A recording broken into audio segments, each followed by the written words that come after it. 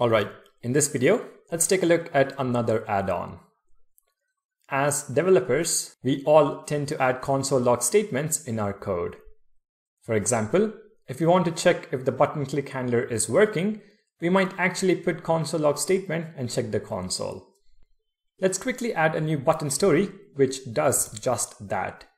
So in chakrabutton.stories.js, I'm going to quickly format this and add a new story. This is going to be export const log is equal to an arrow function. We're going to have a button. The text is going to be log. Variant color is going to be blue. And on click is going to be equal to an arrow function which simply logs to the console button clicked. If you now save the file and go back to the browser, open the console and click on the log button, we see the message in the console, button clicked.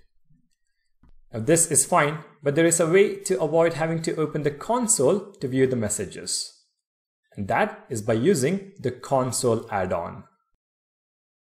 The first step is to install the add-on. So in the terminal, I'm going to hit Ctrl+C and then run the command yarn add -d for dev dependency at Storybook /addon-console.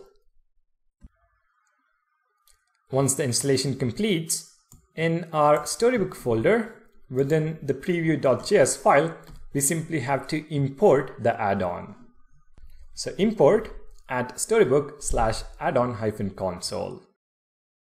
If we now save the file and in the terminal, run the command yarn storybook,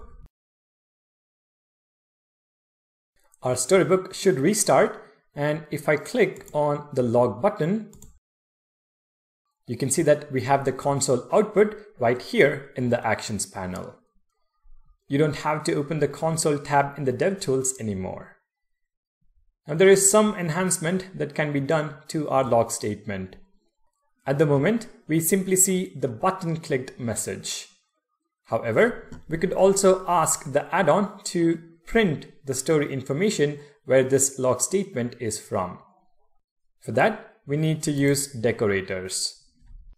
First, modify the import statement.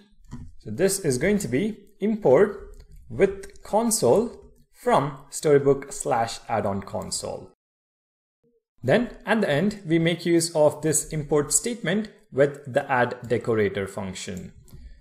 So I'm going to copy paste this. So it's going to be add decorator. We get story and the context as arguments, and we call with console, passing in story function and the context. And that is pretty much it. Since we have modified preview.js, let's restart the server.